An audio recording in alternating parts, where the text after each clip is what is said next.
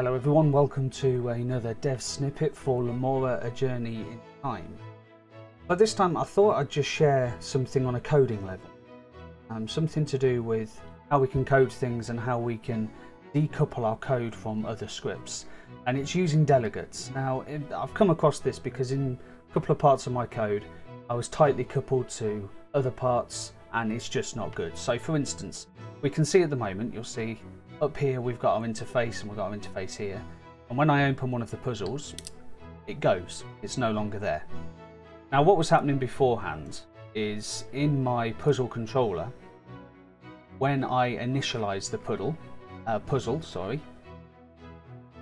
to just up here, what I was doing beforehand is something like this. I was going to my game manager, instance, interface controller, and then in there I would access the HUD. So I had a public variable HUD, and in there I would check if it was open.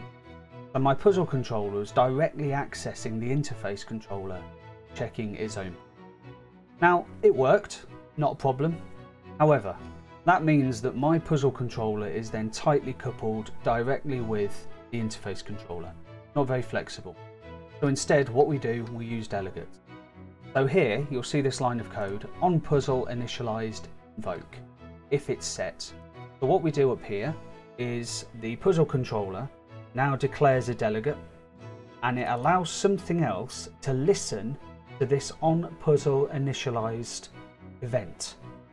So in my interface controller you'll see here now that I do puzzle controller, on puzzle initialized, and then I go to on puzzle open. And what that does is it accesses its private variable, the internal one to the interface controller, and it simply closes it.